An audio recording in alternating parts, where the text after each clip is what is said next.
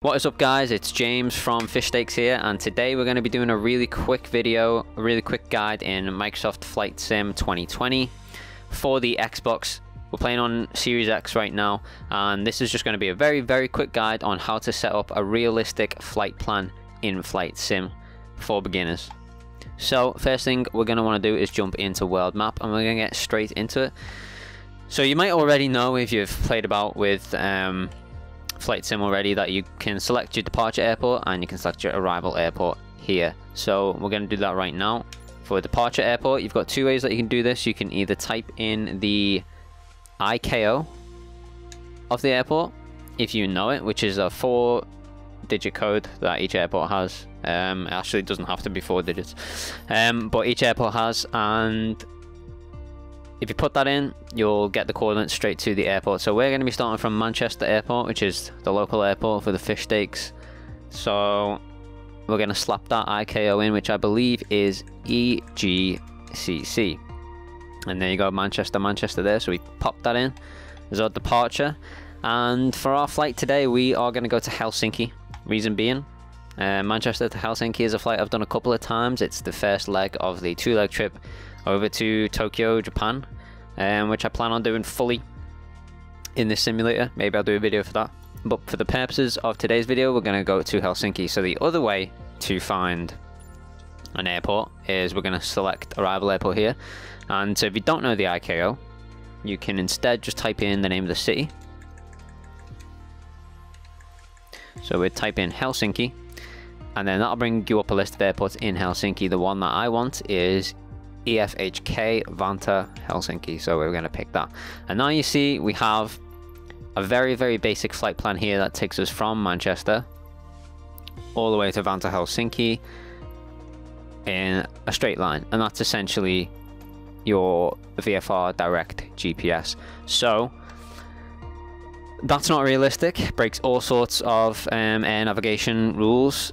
So what do we do to make that more realistic? Well, for the purposes of this video, as a beginner who wants to just build a realistic flight plan within the game itself, there are ways outside of the game. Simbrief, if you want to Google Simbrief, you can find real flight plans that real planes take or have taken and copy them directly into the game. It requires a little bit more expertise with the systems of the aircraft that you're flying. So purely for beginners, you're on this screen, you want to set yourself a realistic flight plan. Here's how you're going to do it within the game itself. Come up here to just underneath your plane. Today you can see we're flying the Boeing 747-8 Intercontinental, and you select here where you've got VFR. You get this drop down list. So we've got direct to GPS, which is what we're looking at now, which is just point A to point B. You've got VOR to VOR, which will probably be a bit of a different video. But then what we want today is we want IFR, which stands for Instrument Flight Rules. Yeah, instrument flight rules are essentially your flight plan that is predetermined in the aircraft. If you're flying an aircraft that supports IFR, then this is what you're going to want to use to make your flight much simpler, to allow yourself to use autopilot and to fly on a navigation route that is legal. So that's what we're going to go today. We're going to go with IFR. Now, depending on what plane you're flying, obviously you're going to want to pick low altitude airways or high altitude airways. We're flying the Boeing 747. It's a big aircraft. We want to be high altitude because we want a high cruising altitude, so we pick high altitude airways. And then you'll see it gives you all of these different points in your flight plan, which is perfect. So now we know we're following an actual flight plan. It's an actual planned out route from Manchester to Vantaa Helsinki, but that's not where we stop. So first things first, you want to come up to your departure airport, which is Manchester, and you want to pick where you're going to depart from today for your flight. You can pick from a list of runways, or you can go from gate to park, and depending on what level of sim you want is entirely up to you. If you want to start from a dead plane and start it up and take off, that's what we're going to be doing. Then you're going to want to pick to start from a gate or parking. So we're going to go with parking 51 for a large aircraft, because we are a large aircraft, so we're going to pick that. And that will just change if we come and zoom into Manchester now.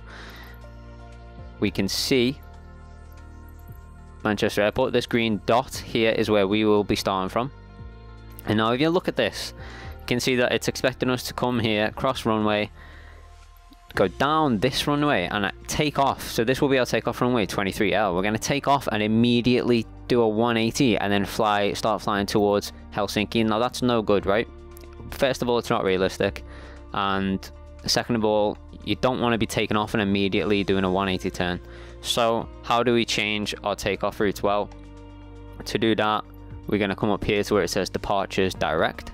That will directly depart you off heading towards your required destination, which we don't want. So come in here and you have a list of different, these are essentially runways that you're going to take off from.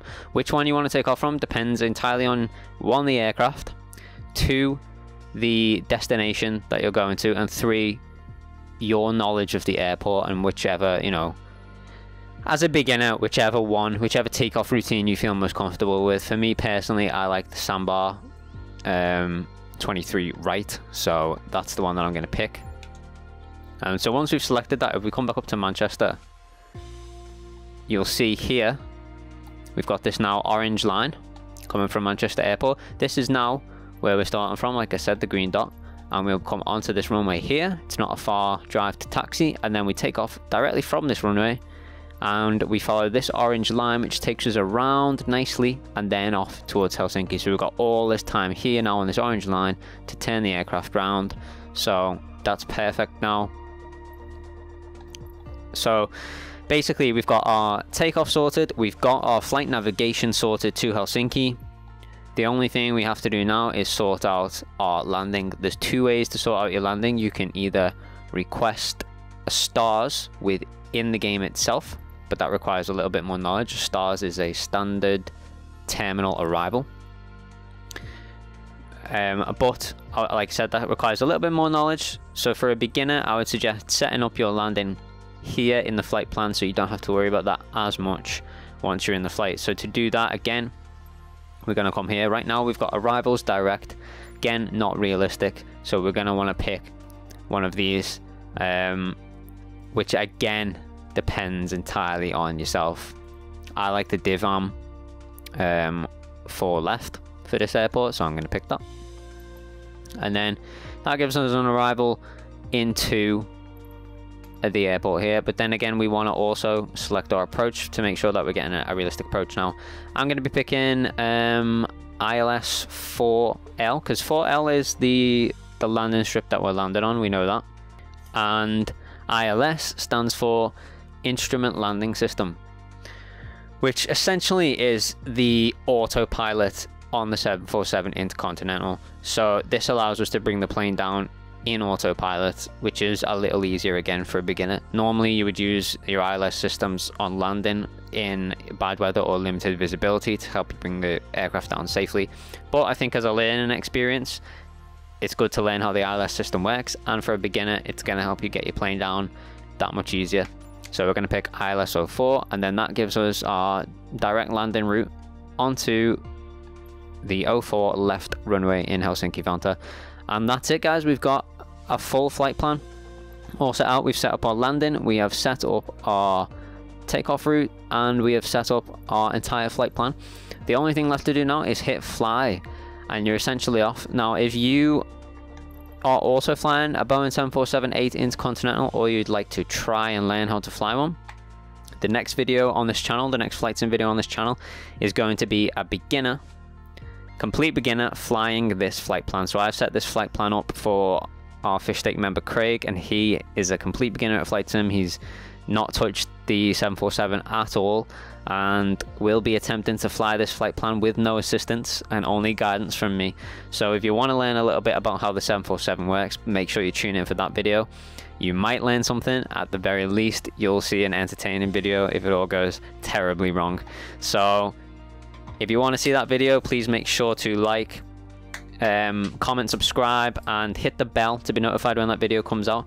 And if there's anything else you want to know in flight sim specifically for Xbox, please do let us know in the comments, and we'll try and sort that video out for you.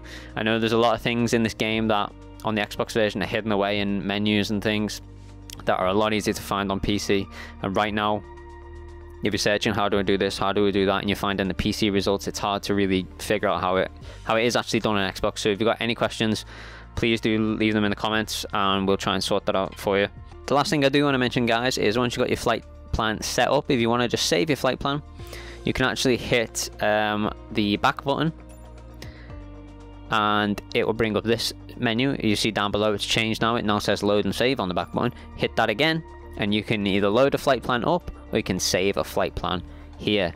That will allow you then to save this flight plan, and for future flights you can just load it straight up. You don't have to set it up again and you can be off straight away. And with that, that's the end of this video, guys. So as I said, make sure to tune in for that beginners video in the 747 and we'll see you then. Peace.